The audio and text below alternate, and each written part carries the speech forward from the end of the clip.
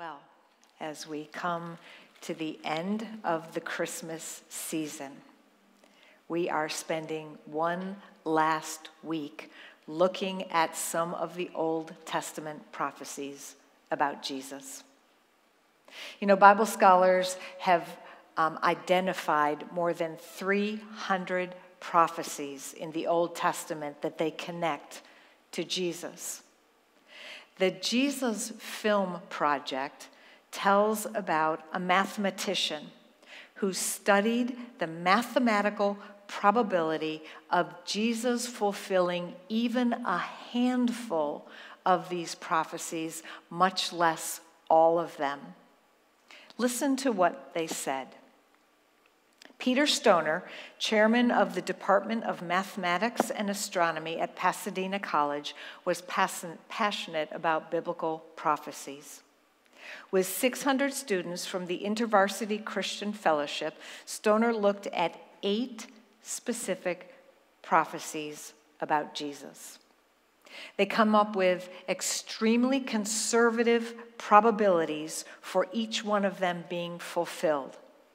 And then they considered the likelihood of Jesus fulfilling all 8 of those prophecies. This is what he said. They said, the conclusion to his research was staggering. The prospect that anyone would satisfy those 8 prophecies was just 1 in 10 to the 17th power. Now, it's hard to have an appreciation for how big 10 to the 17th power is. And so Peter Stoner described it like this in his book, Science Speaks. Let's try to visualize this chance, 1 in 10 to the 17th power. If you mark 1 of 10 tickets and place all the tickets in a hat and stir them thoroughly, and then ask a blindfolded man to draw one, his chance of drawing the marked ticket is 1 in 10, right? Now, suppose that we take 10 to the 17th power silver coins, and we lay them across the face of Texas. They would be 2 feet deep all across the state. Now, mark 1 of those silver dollars and stir the whole mass thoroughly all over the state. Then blindfold a man and tell him he can travel as far as he wishes, but he must pick up the 1 silver dollar that's the right one that is marked. What would be the chance of his getting the right one? Well, it would be the same chance that the prophets had of writing these 8 prophecies and having all of them come true in any one man from their day to the present time, providing that they only wrote using their own human wisdom. The mathematical probability of Jesus fulfilling even a handful of them, let alone all of them, is staggeringly improbable, maybe even impossible. So over the last 6 weeks, we have looked at prophecies that foretold that Jesus would be born to crush evil, that he would be born of a virgin, that when he was born, he would be called Emmanuel, God with us, that he would be born in Bethlehem, that he would be born as a shoot from the stump or the lifeline lineage of Jesse, and that he would be born a king, and when he was born, he would be called and recognized as the light of the world. That's 7. Today is the 8th prophecy that we have chosen. And this prophecy is not directly related to Jesus' birth, but it is directly related to Christmas, because at Christmas time, we not only celebrate Jesus' first coming as a baby, but we recognize and anticipate his return, his second coming that we are still waiting for. Jesus came into the world the first time as a baby, who grew to be a sinless man, who was crucified, buried, raised, and ascended to heaven for our sake, to be our intercessor in heaven. But before he had ever taken his first breath on earth, it was prophesied that Jesus would be born to return again. This second time as a triumphant king who would bring his kingdom to completion. So let's go back this time to about 550 BC, where God gave Daniel, and that's the same Daniel who was thrown into the lion's den, where God gave Daniel visions about things that would happen in the future and visions about other things that would happen in the future, and we are still waiting for them to happen.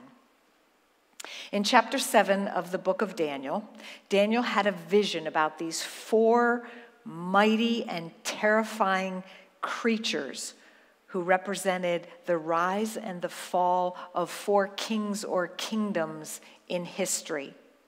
And it's generally agreed that those beasts represent the kingdoms of Babylon, Medo-Persia, the Greek Empire, and then the greatest of all, the Roman Empire, which lasted for 1,000 years.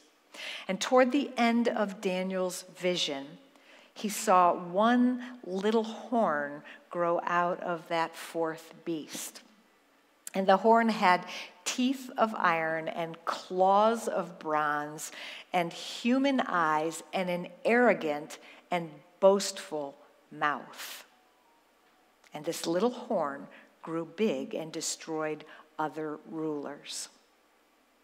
Now, as we've mentioned before in this series, God often used Old Testament prophecies and visions to foretell something that would happen in the near future and also in the distant future. People have likened Old Testament prophecy to looking at a mountain range. Have you ever stood at a distance and looked at what you thought was a mountain, and then as you got closer to it, you realized that there was another mountain right behind it, and you were actually seeing 2 mountains, and they were separated by a valley? Well, in a like way, Old Testament prophecy is sometimes like looking at 2 mountains, and the valley in between is the separation of time between the fulfillment of the first and the second time of the prophecy.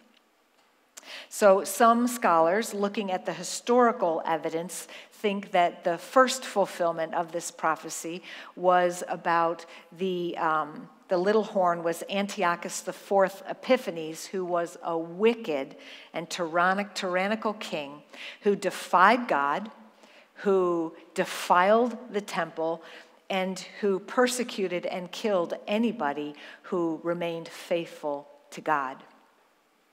But it's probable that that little horn with the big mouth also refers to the Antichrist, who is going to rise up in the end times as the final human dictator. And it fits with other scripture that talks about the Antichrist, including the book of Revelation, where the Antichrist is characterized there also by his boastful and blasphemous mouth. Well, verse 11 of Daniel 7 describes how God will one day silence, judge, and destroy that little horn with the big mouth. And then Daniel goes on in verse 13 to speak about the one who is going to come and will be given eternal dominion over all the earth. It's the story of how our world is going to transition from human dominion, where we have failed miserably, to divine dominion, where the world that we have destroyed is going to be made right again forever. So Daniel wrote this in the 7th chapter, beginning with verse 13. In my vision at night, I looked, and there before me was one like a son of man, coming with the clouds of heaven. He approached the Ancient of Days, God the Father, and was led into his presence. He was given authority, glory, and sovereign power. All nations and peoples of every language worshiped him. His dominion is an everlasting dominion that will not pass away, and his kingdom is one that will never be destroyed. This is the word of the Lord. Thanks be to God. So this being is described as one like the Son of Man. And that title, Son of Man, is used in two different ways in Scripture. First, it's used to distinguish mere human beings from God. And so we hear it in the book of Psalms, and we hear it in the book of Ezekiel. As a matter of fact, it's used more than 90 times to refer to Ezekiel as a mere human being. But that title is also used to describe someone who is much greater than a mere human being. And these two verses that we just read in Daniel 7 are filled with images that show us that this is who Daniel was seeing, someone who is much greater than just a mere human being. This Son of Man dwells with the Ancient of Days. He is coming with the clouds of heaven, which is a sign of divine authority. The Ancient of Days gives him authority, glory, and sovereign power. No one has all of those attributes apart from God. All nations and peoples worship him. His dominion is an everlasting dominion, and his kingdom will never be destroyed. The only kingdom that will never be destroyed. You know, Jesus used Son of Man as a title to refer to himself more than he used any other title. It's used more than 80 times in the 4 Gospels. One example is in Matthew 8, where a scribe approached Jesus and said to him, "Teacher, I will follow you wherever you go," which was highly unusual in the first place for a scribe. But then Jesus responded by warning him that if he did that, it would not be an easy or a comfortable life. Jesus said to him, "Foxes have holes, and the birds of the air have nests, but the Son of Man has nowhere to lay his head." The decision to follow Jesus is not an easy decision today either. And so as we end this series, each one of us has to make 2 decisions that will have a profound impact on what we believe and how we live our lives. The first is to decide what we believe about the trustworthiness of Scripture. For the past 6 weeks, we've looked at 8 Old Testament prophecies about Jesus, 8 predictions about his birth and the purpose of him coming to our world. 7 of them have already come true.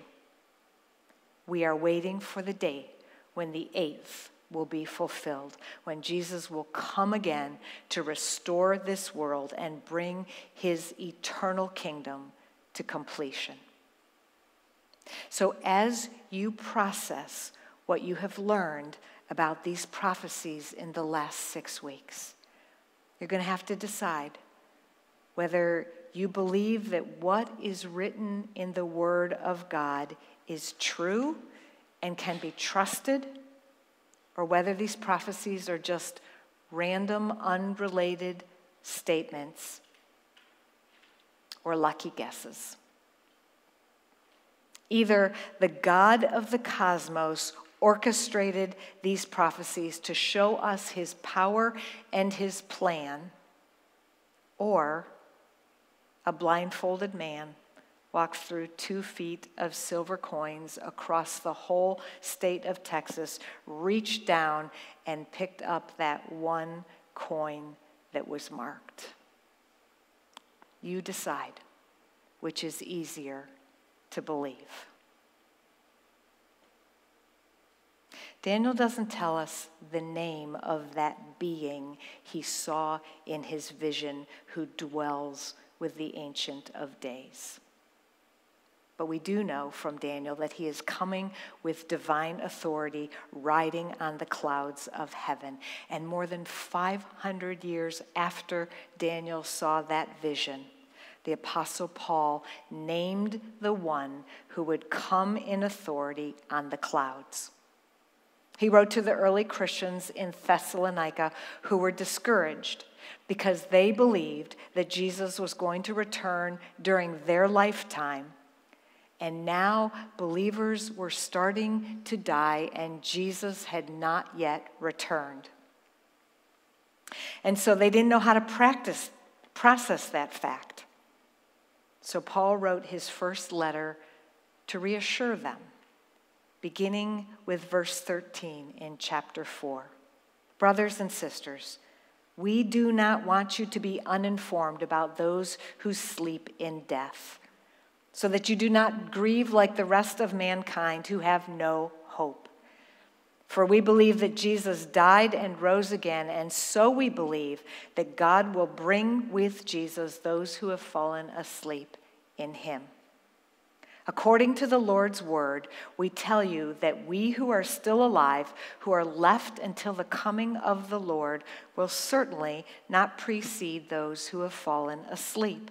For the Lord himself will come down from heaven with a loud command, with the voice of the archangel, and with the trumpet call of God, and the dead in Christ will rise first. After that, we who are still alive and are left will be caught up together with them in the clouds to meet the Lord in the air. And so we will be with the Lord forever. Therefore, encourage one another with these words. The consistent message of the New Testament is that Jesus Christ is coming again.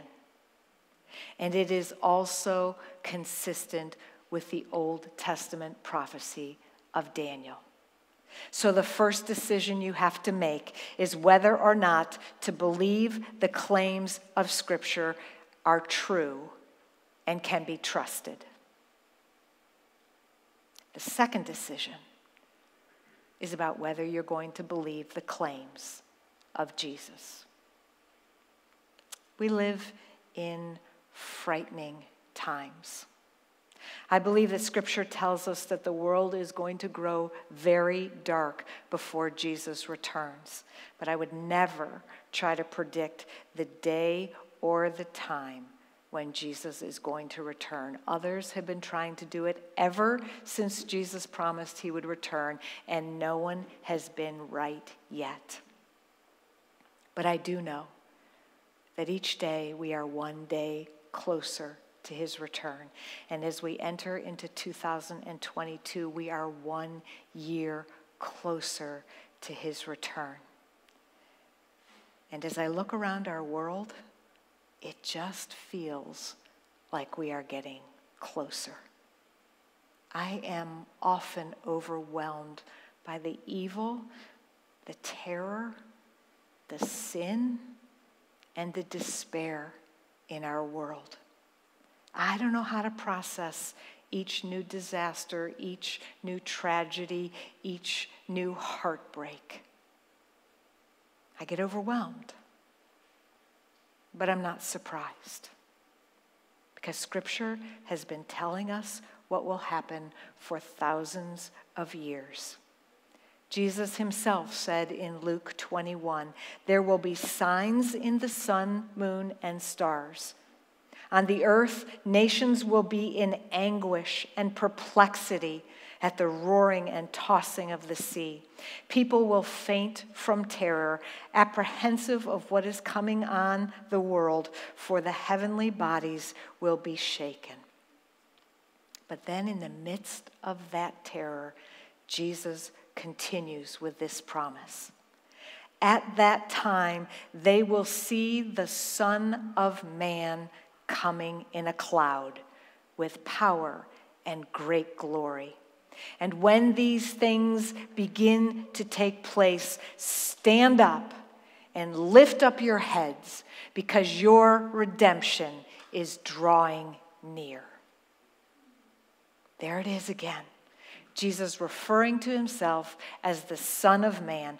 2,000 years ago, when Jesus referred to himself with that title, the Son of Man, people who heard Jesus use that title had to decide for themselves whether they believed he meant he was a mere human being, or whether they believed he was the glorious, sovereign, and eternal King who is described in Daniel 7.